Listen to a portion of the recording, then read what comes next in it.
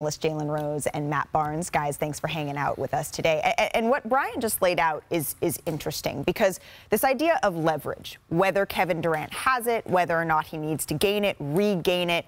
Jalen, I want to start with you here. How do you process what he can do in this situation? So you have the leverage when you're being recruited. So when Kyrie and KD first joined on, they had all of the leverage. We love Sean Marks, obviously, because we signed, and we get to pick whoever we want to be our coach. They chose, in theory, Steve Nash. The next thing, you guys want to get James Harden? Cool. We're going to make that happen.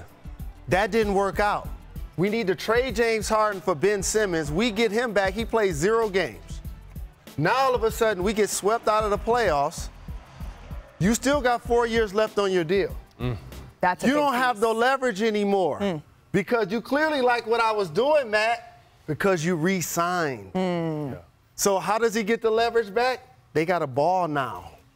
That's it. Kyrie's still under contract. Wendy just talked about their roster. He gets the leverage back by them going out being one of the best teams in the East, trying to get to the championship and being the easy money sniper, dominant, like one of the best players in the game. I mean, Jalen pretty much said it all. I mean, the fact that he re-signed that long-term deal kind of handcuffs him. And that's going to be, KD, when it's all said and done, after this contract, is going to have over $350 million coming from the Nets. So, as Jalen said, and I think what everyone just wants to see is this team to really go out and play full force with the health. Whether they're happy or not, at this point, that's got to be relevant.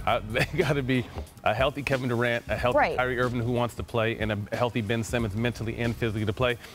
Joe Harris coming back. Who's to say this team isn't a possible contender if they can all lock in on the same page? So it's just a tough situation.